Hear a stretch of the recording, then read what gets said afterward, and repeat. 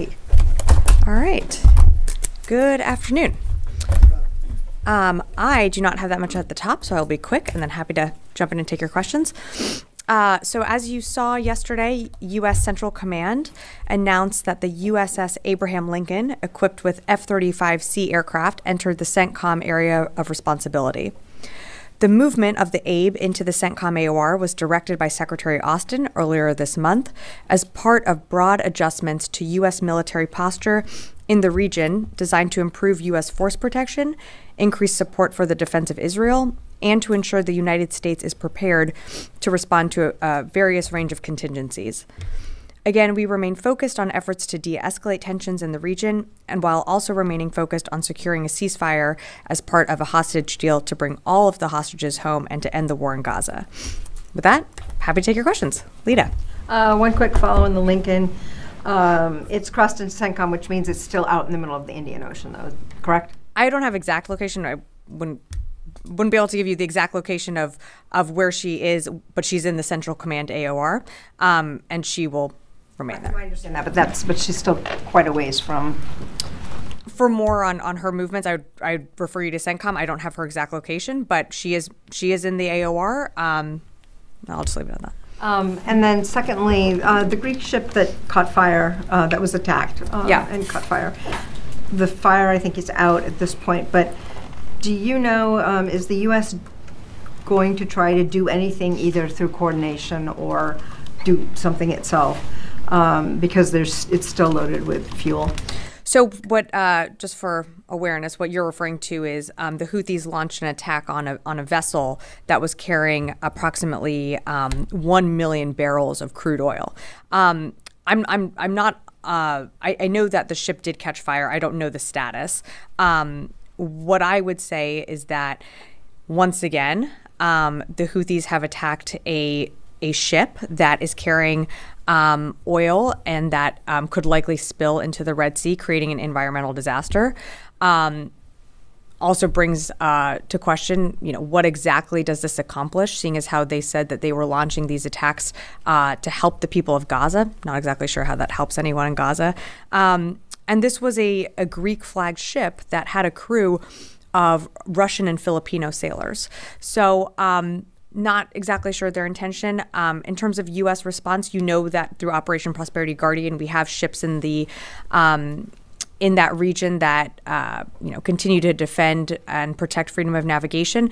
The U.S. will assist where possible, but I believe another partnership was in the vicinity and was able to help assist getting crew off of that ship. Right. The French got them off the ship. I'm talking about the impending environmental disaster. Yeah. Is there any effort ongoing right now that you're aware of that the U.S. is involved in to do something to mitigate what could be an environmental disaster there?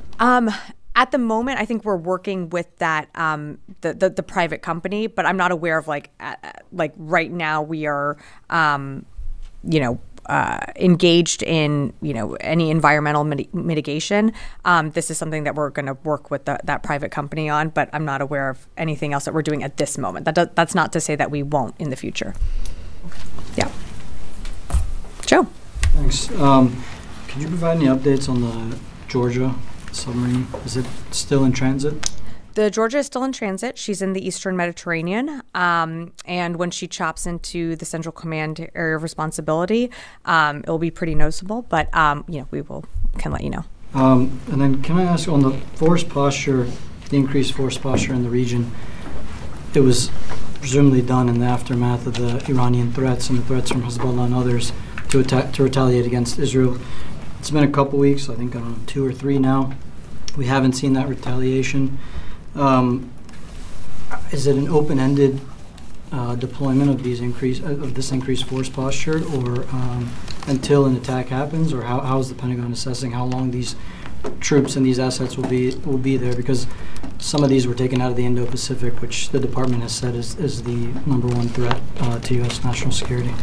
So in terms of a timeline, I don't have anything to broadcast in terms of how long the TR will stay in theater and how long the Abe will stay in theater. But in terms of your question on, timing of a potential response from Iran, we've moved capabilities into the region that I think it's fair to say have gotten into the headspace of Iran, and will influence their calculation on how and if they choose to respond. We don't want to see that happen, but we have 2 carrier strike groups there, each, with 4 destroyers.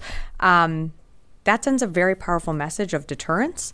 And it also sends a message that, we will stand with Israel should we need to come to their defense. But I can't, I don't have a crystal ball to be able to forecast how long they're going to stay there. Only that I can tell you is that we are well postured should we need to come to the defense of Israel. And just one last one. From what I tried to look up, the Secretary of Defense hasn't had a single call with his Lebanese counterpart. I know the Joint Chiefs have spoken to the Lebanese Army Chief, but throughout this and since I guess post October 7th, and that's a key scene of what's going on in the region. Is there a reason? Is that a reflection of what the department thinks of the current government? No, I don't think so. I don't have any calls to announce or read out. I think it's important to remember that the Secretary has calls with different variety of counterparts in the region, and it's not just from the Secretary. It's the interagency that engage their counterparts and at all different levels of government. Just because he hasn't doesn't mean that there aren't ongoing conversations at different levels of government. And as you know, whether it be Israel or Egypt or Qatar or any other country, the Secretary has engaged over time, and recently, well, I guess it seems recently, but was in CENTCOM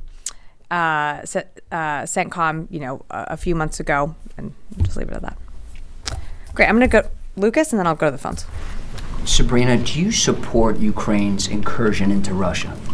So we're supporting Ukraine and what they need on the battlefield right now. As you heard us say time and again, we are getting a better understanding of what the Ukrainians are doing in Kursk. Our policy does allow for them to engage in those counterfires, but we are still supporting Ukraine in what they need on the battlefield, and that is through different presidential drawdown packages. That's not going to change. You said something similar last week, that you're still trying to learn what they're doing. I think it's pretty obvious what they're doing. I think for the whole world, it's obvious what they're doing. Why can't the Pentagon publicly support Ukraine's incursion into Russia? Well, Lucas, to respectfully push back on that, I would say that we have and are supportive of Ukraine broadly. This is specifically support this operation? Sure. So, if you'd let me finish.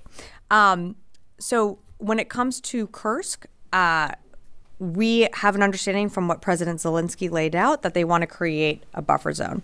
We are still working on with Ukraine on how that fits into their strategic objectives on the battlefield itself. When we feel confident that we have a better understanding of how that all knits together, I'm happy to read out more, but right now we're still working and still have some questions, and we're getting that back. And the Secretary is going to engage again with Minister Umerov. Yeah, I understand these things take time. And also one on the Houthis. Sure. General Kurilla wants to destroy this group. Why won't you let him? Can you repeat that? General Kurilla, the head of U.S. forces in the Middle East, the CENTCOM commander, wants to destroy the Houthis. Why won't you let him do that?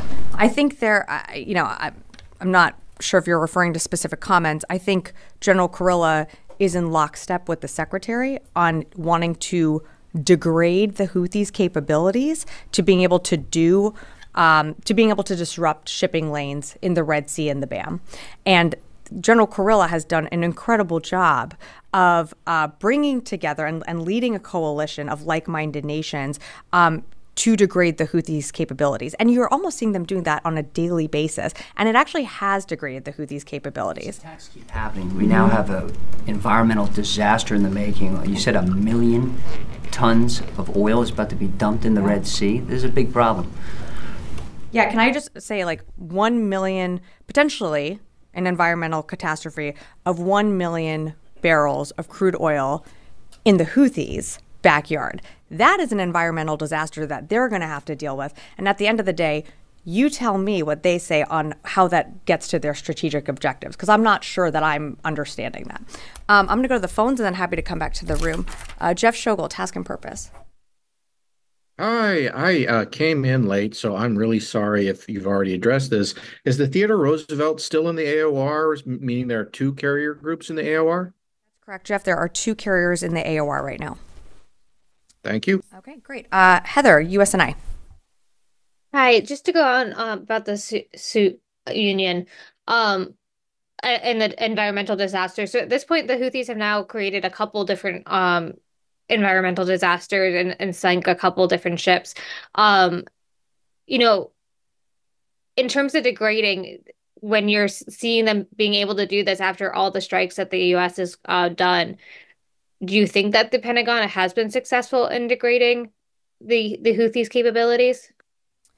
Yeah, thanks, Heather, for the question. So the simple answer is yes, we have been successful in degrading their capabilities. They still maintain a robust arsenal, but we have been able to degrade their capabilities over time, and we have been able to protect ships that transit the Red Sea with our alliance through Operation Prosperity Guardian. So it's not for nothing. We still know that they maintain capabilities, but the fact that we have been able to conduct dynamic strikes to prevent ships from being harmed, to prevent innocent sailors and mariners transiting that region. Yes, they have gotten a few attacks through when it comes to some vessels transiting, but we've also been able to degrade their capabilities, and I think that is due in large part to the leadership of General Kurilla and the coalition that he's built with the Secretary as well of Operation Prosperity Guardian. I'll take one more from the phone and then happy to come back in the room. Laura Seligman, Wall Street Journal. Laura, are you there? Hey, sorry for that delay. Just unmuting myself. A couple questions following up on the Kursk incursion. First of all, what is DoD's understanding is the strategic goal of the Kursk incursion? And then secondly, has the use of U.S. weapons in Kursk violated any U.S. policies? Yeah, thanks, Laura, for the question. In terms of their goals, I would direct you to what President Zelensky said a few days ago, which is our understanding is to create a buffer zone. We do have some more questions on that. We are trying to understand more on, how that knits into their strategic objectives on the battlefield. And in terms of your follow-up, our policy does allow for Ukraine to conduct counterfires to defend itself from Russian attacks coming over that border region. And that border region does include Kursk. It does include Sumy. And so they are defending themselves from Russian attacks within that region. All right, happy to come back in the room. Oren. Two questions. One on Ukraine. When you're talking about a buffer zone and Ukraine tells you that's what they're creating or says openly that's what they're creating, is there a limit that you have placed on the Ukrainians on how big that buffer zone can be? How wide of a buffer zone are they going for? That's something that we continue to work with them on exactly what are their strategic objectives on creating that buffer zone and how, if they plan to expand. These are questions that we're continuing to ask, so I don't have an update for you right now. So they haven't communicated to you, here is how far we're going with our buffer zone? Not to my knowledge. And then on the Abraham Lincoln, Secretary Austin had ordered it to accelerate. It's now in the AOR. What was its original arrival date supposed to be, and how much time did the acceleration cut off? How much faster did it get there? Yeah, so I'm not going to get into timelines and specific dates, but what I can tell you is that in transit, Indo-PACOM had set up a few stops that were in the pre-planning phase that the Abe was going to engage on, and those were pulled down so that she could have an expedited in-chop into Central Command. Goyle. Thank you, Madam. Two questions, please. One, tomorrow morning, the Defense Secretary, of course, will be welcoming the Defense Minister of India, Mr. Rajnath Singh. So much going on in the region in South China Sea and all the conflicts going on in Bangladesh, conflict going on in Pakistan, and also China's expansion in the region going on. So what do we have new now between the U.S. and India military-to-military relations when Secretary Austin welcomed him tomorrow here at the Pentagon? So as you mentioned, it's happening tomorrow. So I'm not going to get ahead of the Secretary. We will have a readout. There will be a range of issues discussed. I have no doubt they will be discussing the close coordination and partnership when it comes to the Indo-Pacific, and our shared goals of maintaining and keeping a free and open Indo-Pacific. But I'm just not going to get ahead of the secretary. And once that meeting concludes, we will have a readout. Madam, before my second question, how the two leaders are getting together? Have they known each other very well as far as relations are concerned, and how the military-to-military relation between the U.S. and India are standing today? The mill-to-mill relationships between the United States and India are strong. You've seen that cooperation deepen, and not just from a DoD perspective, but from an administration perspective. Our close coordination and working together remains strong. And you saw the secretary, when he visited India, announce some of those deliverables. I'm not going to go through all of that, what he announced then, but it remains strong. And I'm just not going to get ahead of the meeting that's happening tomorrow. But we will have a readout after that meeting. I'm going to come over here. I'm going to jump over here, Louis, and then over to you. Yeah. First on Ukraine, earlier this week, General Ryder said that the indications were that a small number of Russian forces were moving into Kursk. Is that still the same guidance, or can you amplify that just a little bit more and give us some information about where these forces are coming from? Are they sizable enough to potentially push back? So I can't get into more details right now on the size and how many, how Russia is repositioning some of their forces. We know that there has been some movement, but I can't get into details on what that, more specifics on what that looks like. And as you strive to get more indications, of the strategic purpose, are you seeing the Ukrainians digging in to try to hold those positions that they've seen so far, or does it seem more like they continue to be on a broader offensive? Well, that's actually some of our, questions that we have for Ukraine is their intention to continue to hold, or how, when they say they're creating a buffer zone, and to Oren's question of, how large are they going to expand? These are some of the questions that we're asking, because if they are going to create a buffer zone that does entail creating multiple defensive lines. And so those are questions that we're working through with them. I don't have all those answers right now, but that's something that, the Secretary is going to engage Minister Umerov again in the coming days. When we have more to share, we certainly will. But I think it's important that, Ukraine also speak to their operations, and Ukraine should really speak to their objectives and goals. And that's still something that we're trying to learn from them on how this fits in to their strategic operations. It's important that, our support for Ukraine is still unwavering. We're still going to have PDA packages that come out from this building. I don't have one to announce today if that was going to be your follow-up, but we are going to continue to support Ukraine in their fight and whatever they need to be successful. So my follow-up is actually going to be a follow-up to Joseph's point from earlier about preparing, changing the force posture for potential retaliation from Iran. That hasn't happened. It's been almost 3 weeks now. Do you see a correlation between any lack of action there and the new Iranian government essentially trying to determine its path forward? So I can't really speculate on that and the new government that's forming.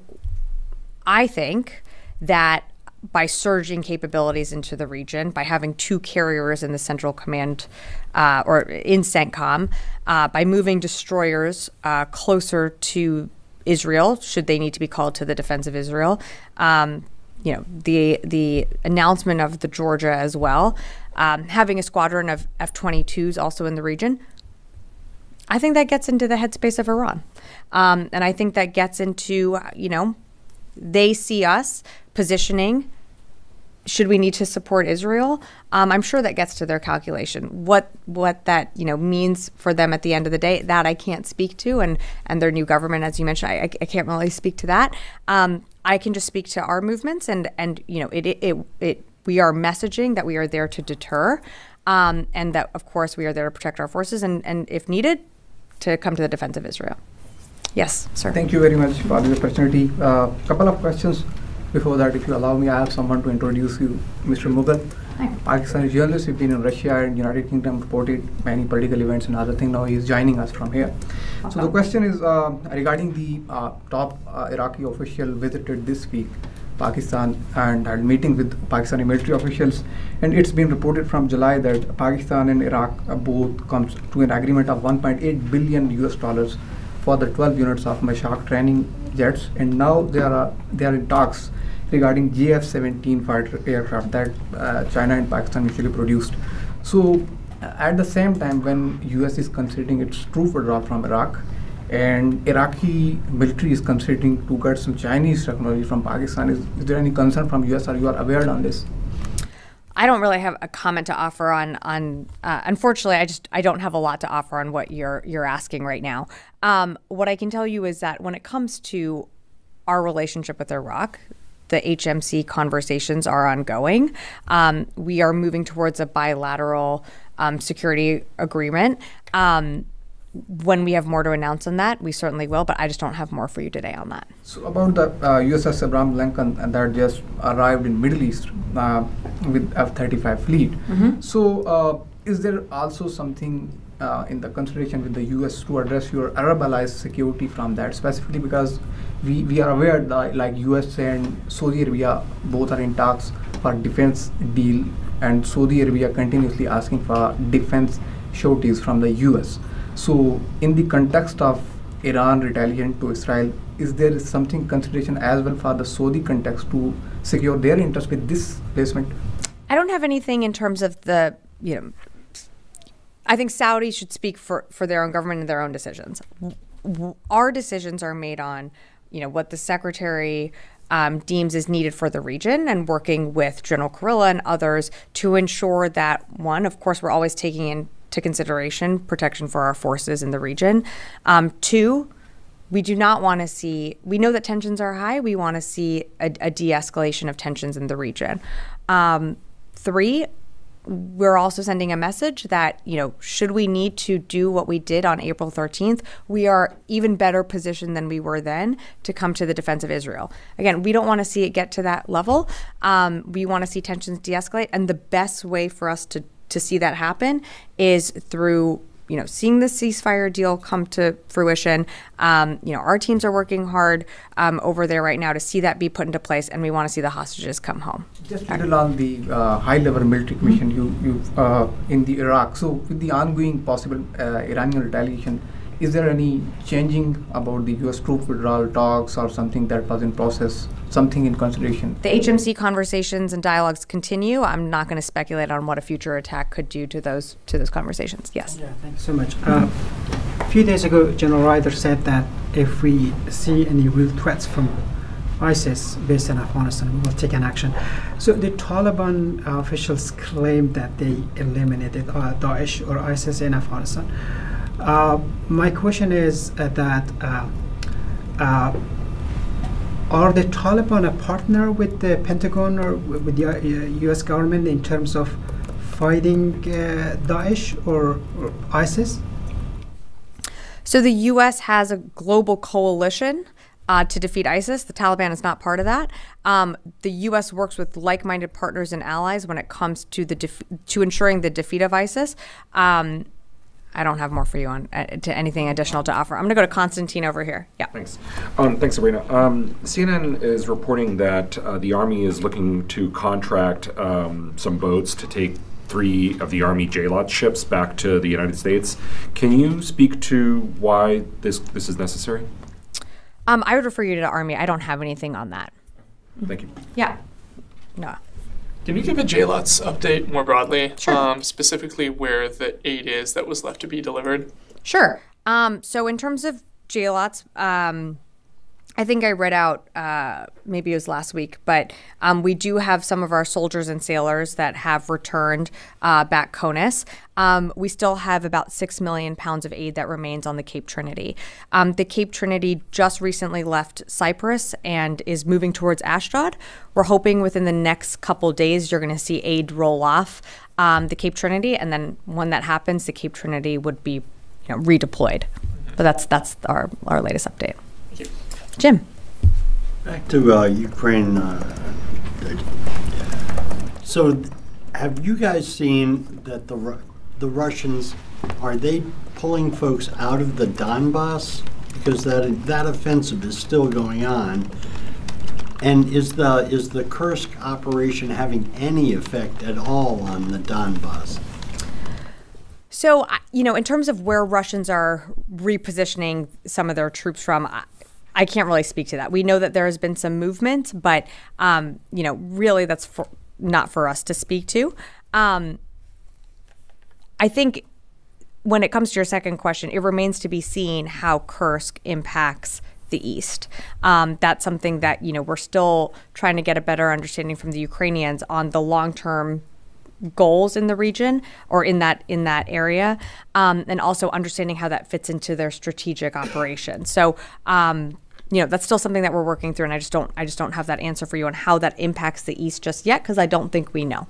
Is that one of the things that the Secretary is asking his counterpart? I won't go beyond the readout, but you can believe that the Secretary is asking a lot of questions. Yes, one here, and then I'll go to Liz. Thank you very much, Sabrina. Russian President Vladimir Putin has visited Chechnya after 13 years. How do you see this visit, especially in context of Ukraine advancing into Russian territory? Is it a backstep of Russia, or is it a victory of US-led Western Bloc military strategy that as Chechnyan group has been supporting Russian army? So President Vladimir Putin has visited it after 13 years. So is Russia on the back foot right now? I think you're seeing Russia continue to recruit and amass a force. And, they have that ability to do that. I can't really speak to this visit. I'm sorry, I just don't know enough about it to really comment on it. But what I can tell you is what we're doing. And what we're doing is supporting Ukraine, and you have the Secretary leading the Ukraine Defense Contact Group almost monthly. You have 50 nations coming together to support Ukraine. So that stands in contrast to some of the friends that Russia is turning to when it comes to procuring either security assistance or, whatever it might be. That stands in strong contrast to, the 50 countries and like-minded nations that are supporting Ukraine every single day in their battlefield needs. Liz, last one. Thanks, Sabrina. We have Liz and Lucas in the room today. Yeah, tag team. With questions. Moving back to the Houthis, why does the U.S. not have a larger presence in the Red Sea and Gulf of Aden? Because the Houthis are still having successful attacks. So I wouldn't say that we don't have a presence. We still maintain a presence in the region. And it doesn't, just because the United States might not have a destroyer in the Red Sea, doesn't mean that we don't have other partners operating there that are either part of Operation Prosperity Guardian or operating on their own. So I think it's important to remember that this is a global coalition and it is a global problem. And it's not just the United States that is there to defend shipping lanes and to ensure freedom of navigation. It is on all of us. And that's what you're seeing, other countries come to the rescue and support of crews who, were hit by the Houthis, earlier this morning. Another country's ship helped rescue that crew. So the United States will always adjust its force posture there, but just because we don't necessarily have a presence in that specific strait doesn't mean that one of our partners or allies doesn't. Thanks. Just a quick follow-up. Since these attacks are still continuing and the U.S. hasn't been able to deter the Iran-backed Houthis, how is the U.S. supposed to deter this potential attack from Iran on Israel? And yet I just got questions about why hasn't Iran attacked yet? And I would almost say is deterrence working? I can't speak for Iran. The Houthis continue to engage in their, unlawful attacks against innocent mariners. I'm not exactly sure how hitting a ship carrying over 1 million barrels of crude oil and creating, a spill in your backyard helps people in Gaza who you said you're trying to help. Not sure how that works. Also, I think this vessel was leaving from Iraq and was a Greek flag ship. So again, not sure how that plays into your broader strategic objectives. And then, on top of that, what does that accomplish? You sunk a ship in your backyard and now you have potentially an environmental disaster. We're going to continue to hold the Houthis accountable. You see us do that. CENTCOM puts out, pretty regular updates on when we engage. Our commitment is there through Operation Prosperity Guardian. We're going to continue to engage where appropriate. And then, of course, when it comes to Iran, We have 2 carriers in the region. We have a squadron of F-22s. I think that sends a really powerful message, but I can't get into more than that. Yes. I just want to follow up on that question. Why not strike the launchers? I mean, at the end of the day, it's driven so much global trade out. There's going to be extra costs that are going to be reflected in the economy over this. At what point do you need to escalate strikes on the missile launchers themselves to try to establish perhaps a little bit more deterrence, a little bit more order to the questions that have been kind of going around on that? You're talking about Houthis? Correct. We have struck missile launchers.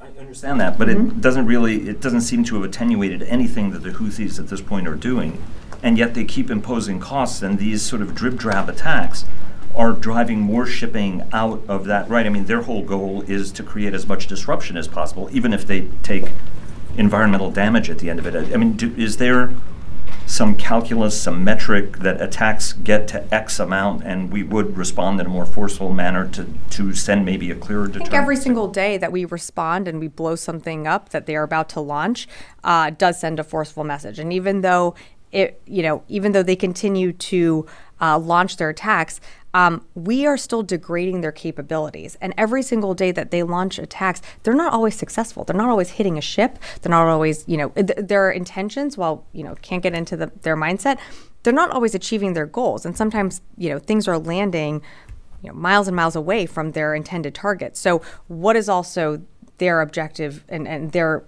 goals at the end of the day? To your question on the launchers, I mean, from looking at some of the strikes we've done, we've hit over 150 launchers. We're going to continue to take the actions that we need to protect commercial shipping, to protect our forces in the region, and we're just going to continue to do that day in and day out. Sabrina, it just does not I'm going to go to appear- Mike, and then I'm going to wrap up. It just does not appear that this international coalition is finding success against the Houthis. These attacks keep happening. I would actually push back on that and say it doesn't appear that the attacks that the Houthis are launching, be it every single day, every other day, every few days, are actually meeting their intended targets.